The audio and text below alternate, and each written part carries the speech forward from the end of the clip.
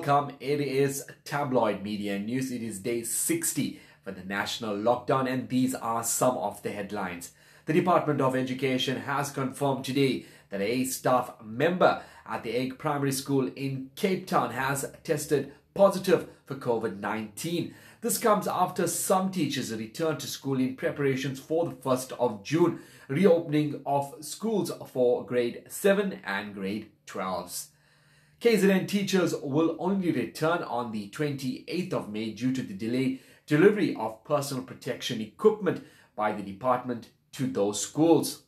Along with Eid celebrations, the 57th anniversary of the Organization of African Unity was celebrated today with the World Africa Day. President Cyril Ramaphosa made many South Africans happy with the news that restrictions on the sale of alcohol will be lifted and they can again enjoy the consuming of alcohol on level 3. Details regarding the sale of the alcohol is yet to be announced. But that didn't stop social media from rejoicing, as for smokers, many of whom were hoping to buy their favorite tobacco brand have expressed their disappointment and anger and have to wait till level 1. However, the court battle to lift the ban continues this week. SASSA has received just under 5 million applications for the 350 unemployment grants, however only paid out 10. They did say this was the test of the system and has apologized for the delay, stating that each application had to be checked and verified. In international news, bars and restaurants have reopened in Tanzania, and India has resumed domestic flights despite the rise of coronavirus numbers and the extensions of the lockdown. This is Tabloid News. Join me again tomorrow for the latest headlines and updates on COVID-19. Our guest tonight needs no introduction. He's the chairman and trustee of the Jummah Musjid Trust and financial director of the 1860 Heritage Centre, Dr AV Mahomed.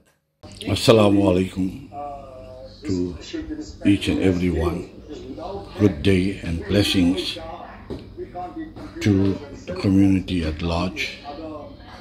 Wish to bring to an urgent attention to all of humanity that we are in this pandemic together, and we all have to play our role to understand the seriousness of this and the role played by the health authorities and the role played by the government of the different countries of the world.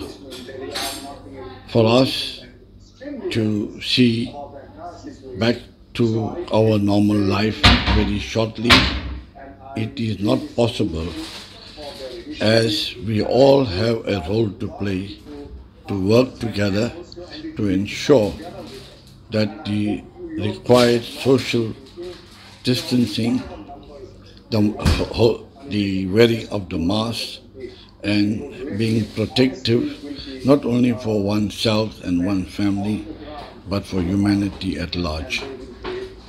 We need to protect our fellow human beings, as this is of very, very important to each and every one of us. That is one of our fundamental duties. We hope and pray that on this blessed day of Eid, which the Muslims throughout the world are celebrating, we hope that each and every one of you will be involved in protecting your fellow human being. We pray to God Almighty Allah to help us and to ensure in us the trust that we have, to make certain that we are also part of this great sacrifices that has to be made to see to our lives being returned to normal. God bless us all. Thank you.